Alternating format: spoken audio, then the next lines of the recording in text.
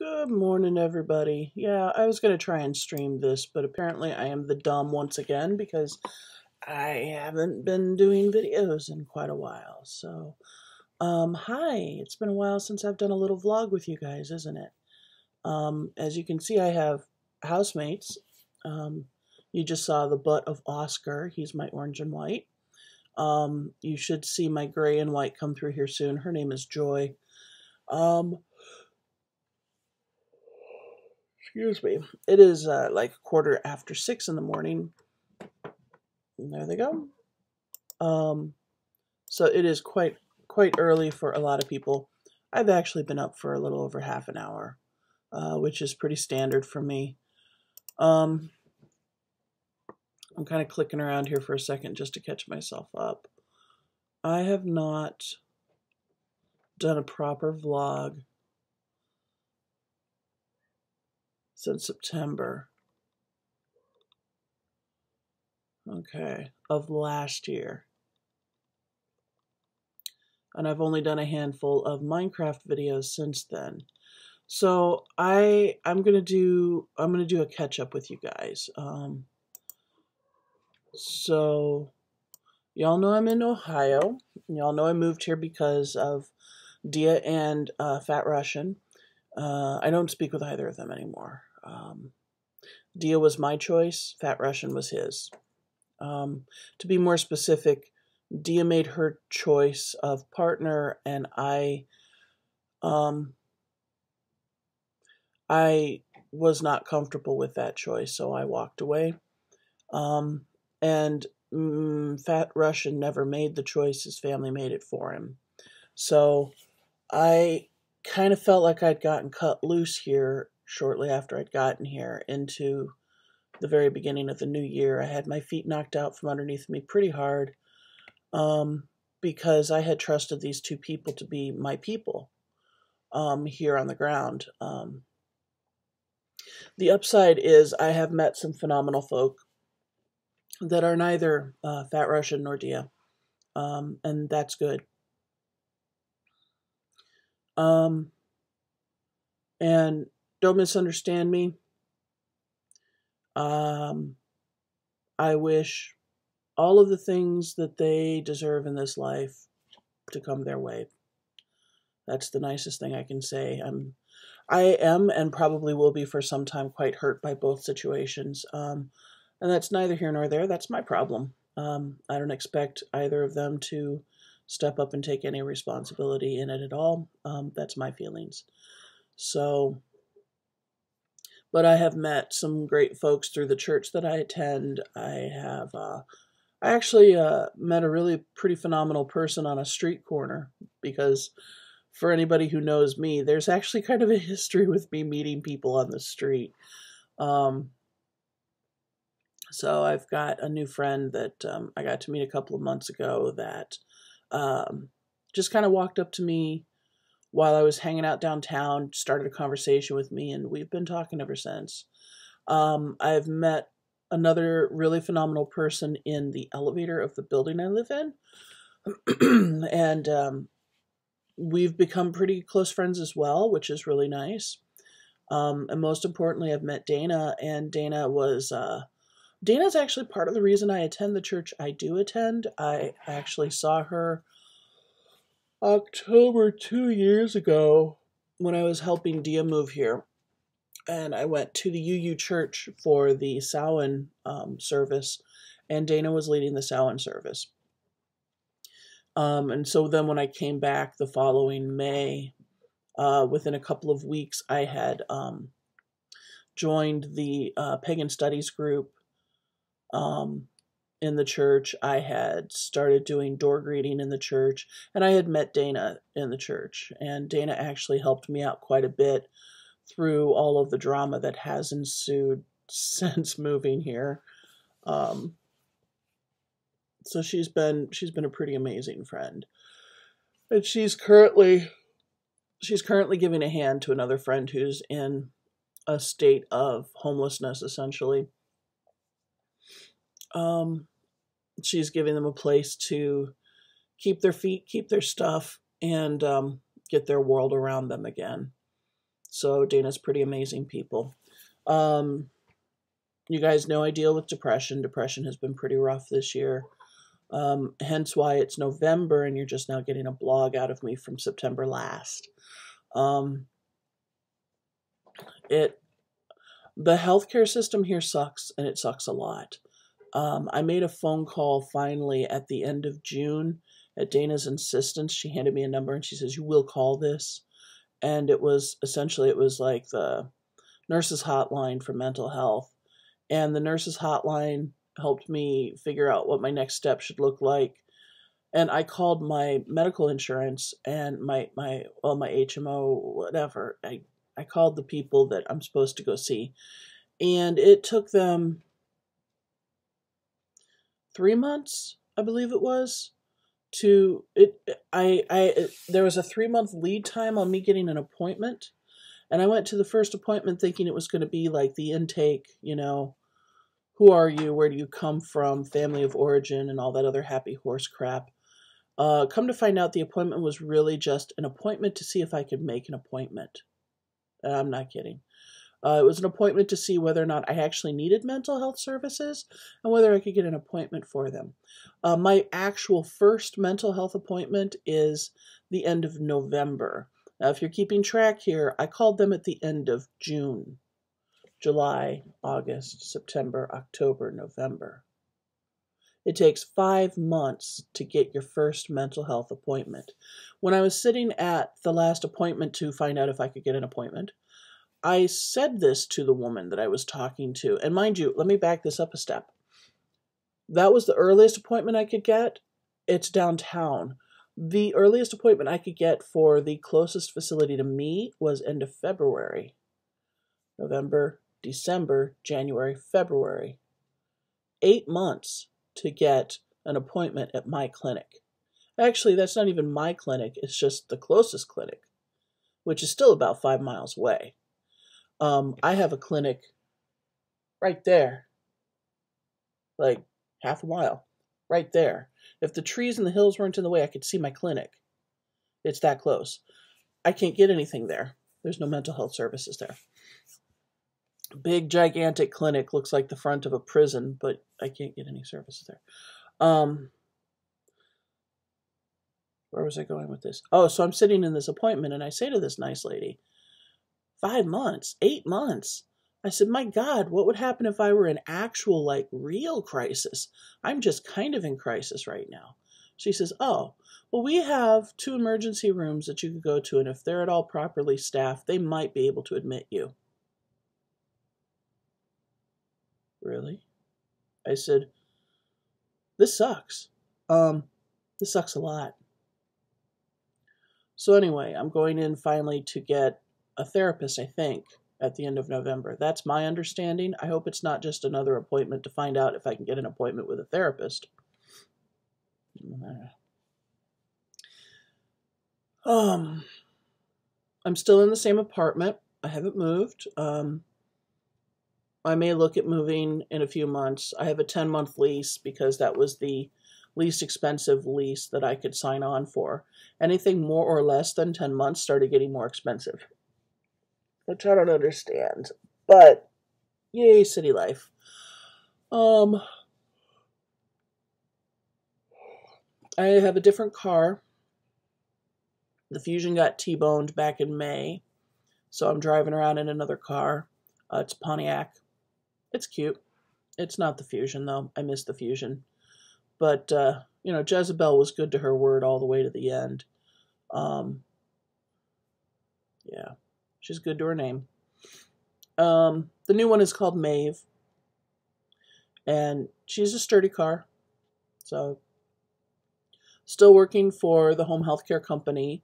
I am now a full-time status employee, which means that I can accrue paid time off and sick pay and all that jazz.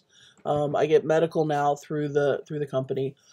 Excuse me. I've had 401k for a while. I'm sorry, I'm yawning. It's my morning, so I haven't finished doing all the morning things yet.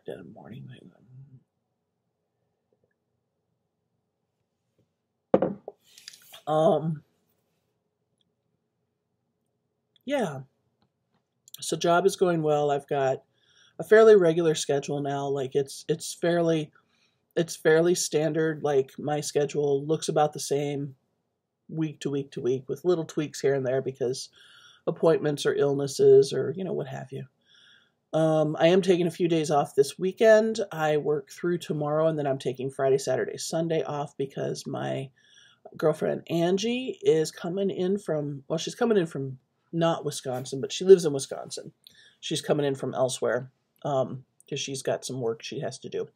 So she's going to come stay with me for a few days, and I'll get to show her around my Cleveland a little. Cleveland and I think, are done having our grudge match for a while. In fact, I was talking with another friend the other night, and the standard line up until recently had been, well, I'm going to wait out this lease, and at the end of this lease, then I'm going to, beat feet and go elsewhere, maybe out west. I'm going to stay. I'll be staying. I have enough things pulling together finally, instead of fighting against me. When I moved here, my hope was that I was going to be moving here to two very, very, very good friends, and that I would be surrounded by love, and that I'd have people that I loved close by, that I'd have people that I could have meals with and go out and have coffee with and hang out with. And, well, when that folded and kicked my feet out from underneath of me, the problem I was finding was that I wasn't making friends, I wasn't socializing, I wasn't growing as a person. I was very stagnant, very lost, and I just didn't know where I was going.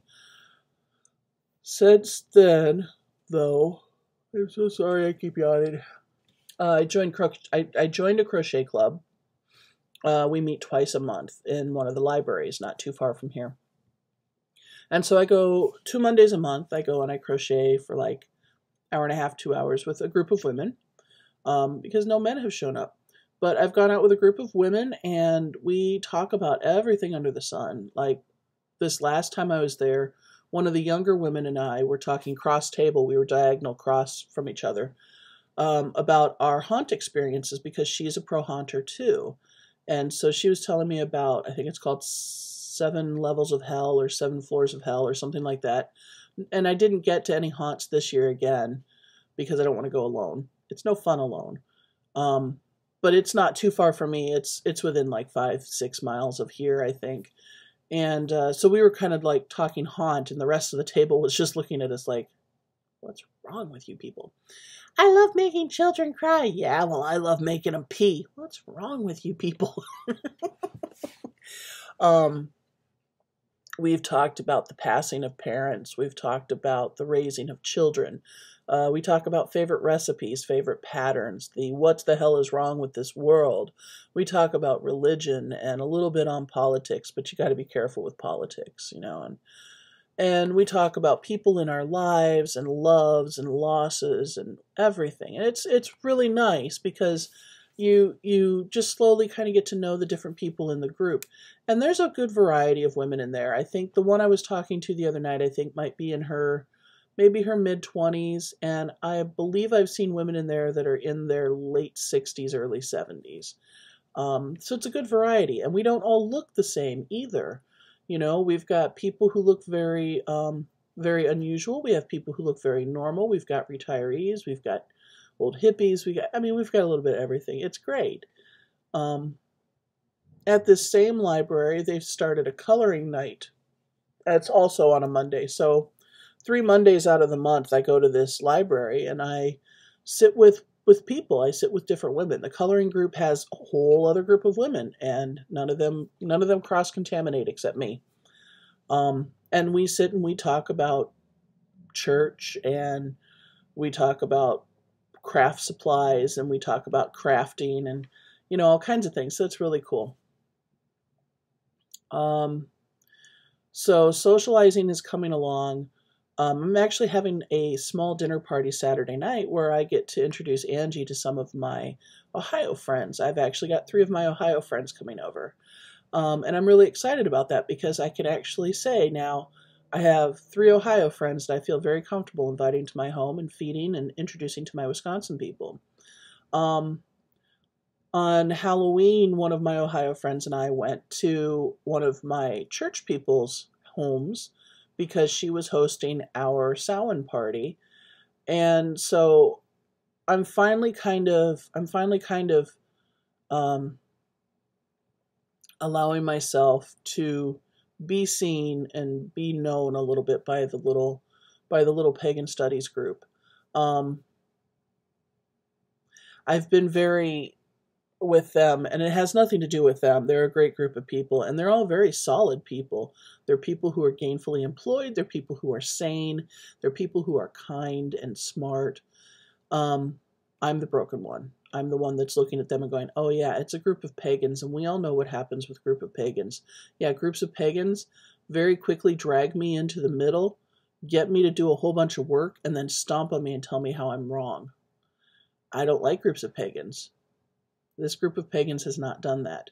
This group of pagans has rolled with every little bit of emotional drama I've brought with me. In fact, a lot of times I think I'm the nuts one in the group. And they're good about that. They're good about that. They let me stand up and teach when I'm comfortable doing so, which is more times than not. They let me lay back in the shadows when I'm not comfortable with it, which isn't as frequent. It's becoming less and less frequent, which is nice. So it's a good group of people. They seem to really be interested in the things that I choose to present and teach. They ask questions, and they present good things too. They present things that I don't know, which is a nice change. It's really a wonderful thing when I can go to a pagan studies group and actually learn something and not just be the teacher all the time. And so I've got these two new friends that I've been bringing to the group, these two new guys that I've been bringing to the group. So the group is starting to grow and shift, and that's kind of the purpose of the group is to, they were always developed as a study group, not as a coven or a circle or, we do ritual together, but we do a very open-ended ritual that is, it's accepting of all the folks that are in there because the group of folks that are in there are so varied. We have traditionalists, we have eclectics, we even have people of other faiths that are sitting in the group with us because they're interested because it's a study group. So with the study group, we've been presenting 4 of the major rituals over the last year. We just finished our 4th one. We made a commitment to 4. We just finished our 4th one with Samhain, and we did that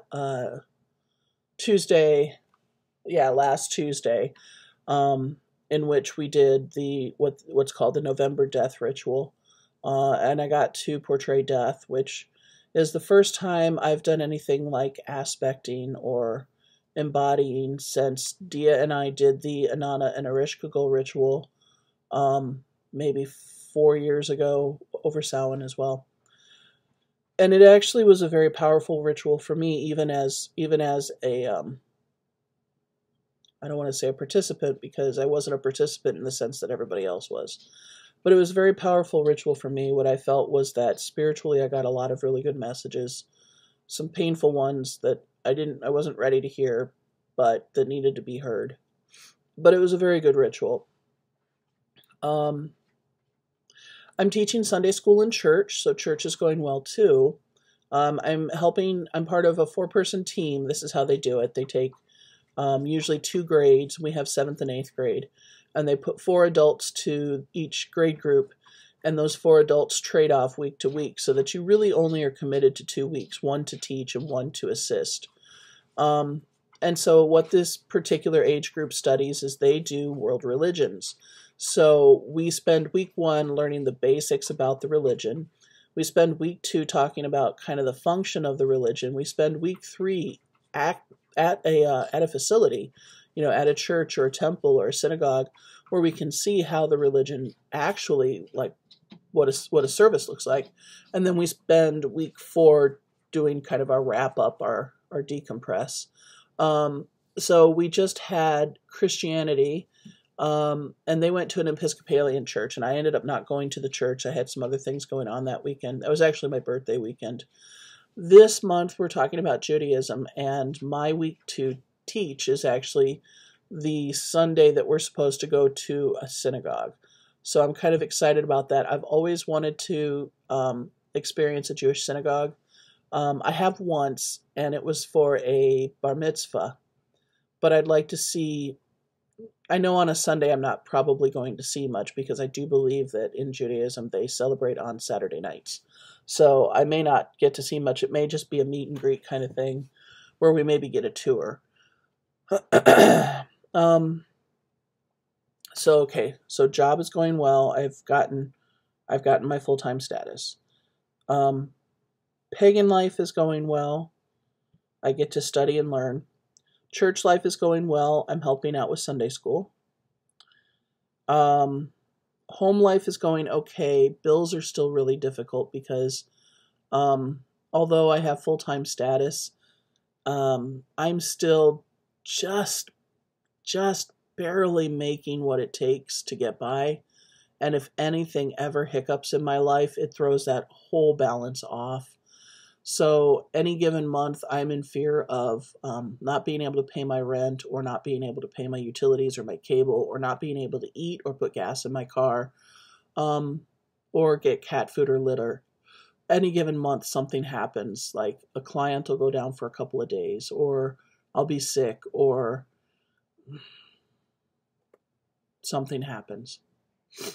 A bill comes up that I don't expect, like when my car tags came up. So I guess, home life is dicey. Financial life is dicey. Home life is fine. I just gotta clean up my crap.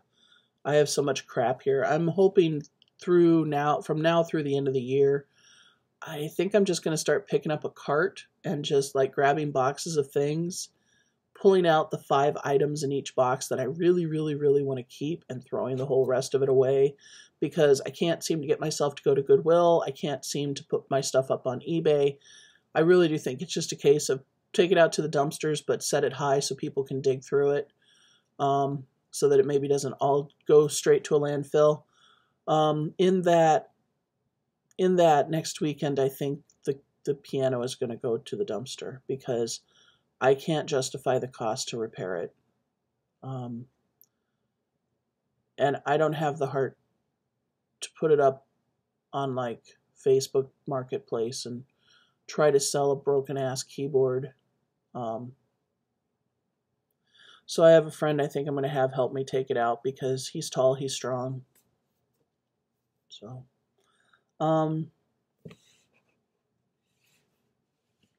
what else? I know there's some of you out there going, dating? Dating? Is there dating? We're not going to talk about that. There has been some dating. There has been some very unsuccessful dating. I tell you what. I'm 44 now. I had my birthday 3 weeks ago. Dating has changed so much. Even the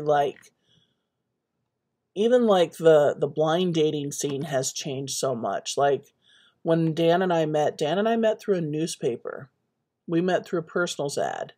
Now it's all dating sites, and dating sites suck.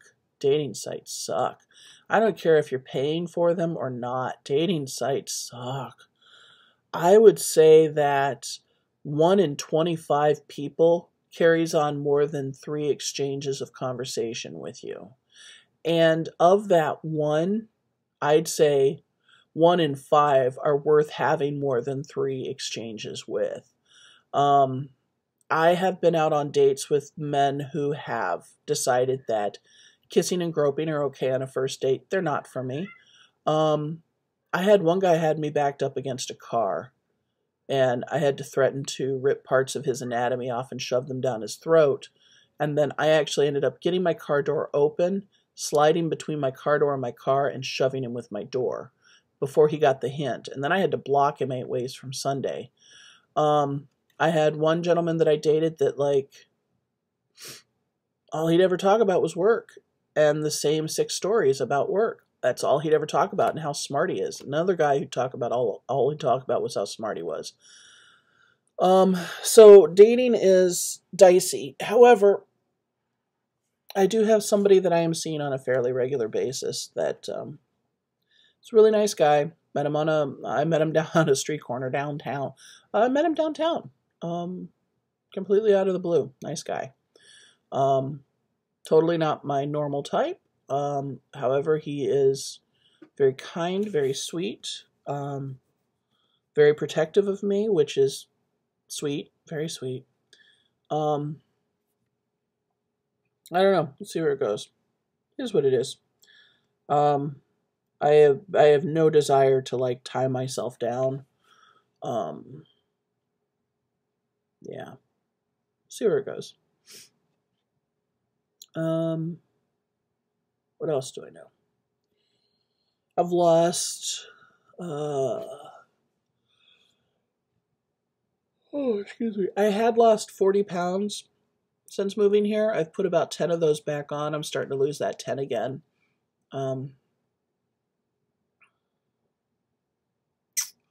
So there's that. I am off of all of my medications at the moment.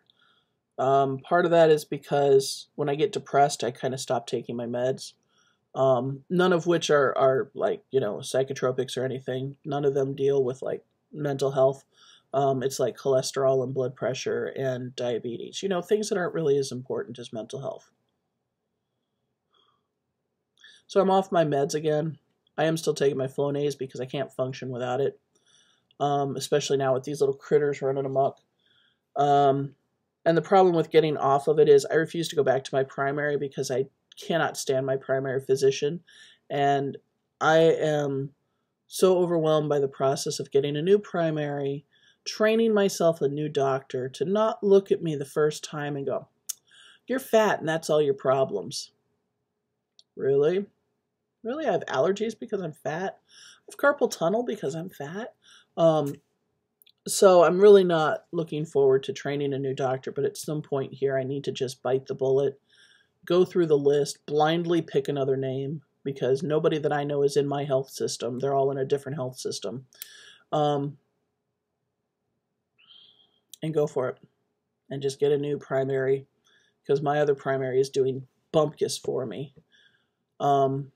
So health-wise, I guess that's where I'm at. I feel okay. I don't feel like I'm going to drop dead of a heart attack anytime soon.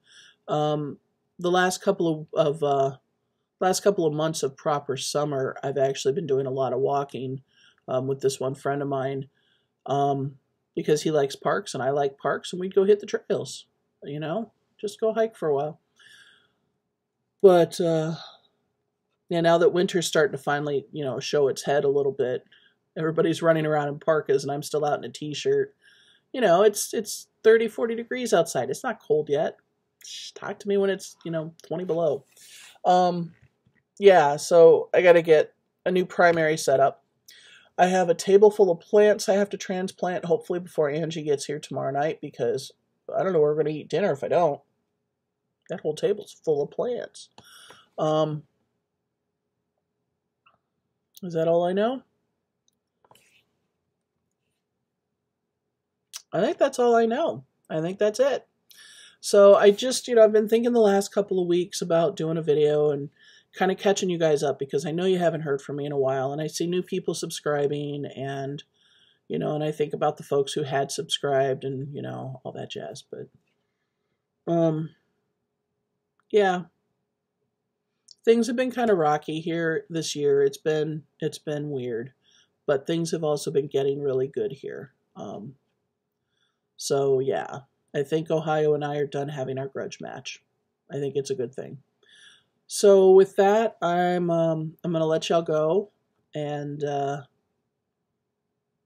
hope you all have a good day. We got Thanksgiving coming up. I'm gonna try and do more blogs. I'd like to say I'm gonna do a video a week now, but I know the minute I say that, I'm gonna just cut my own throat on holding up to that responsibility, because that's,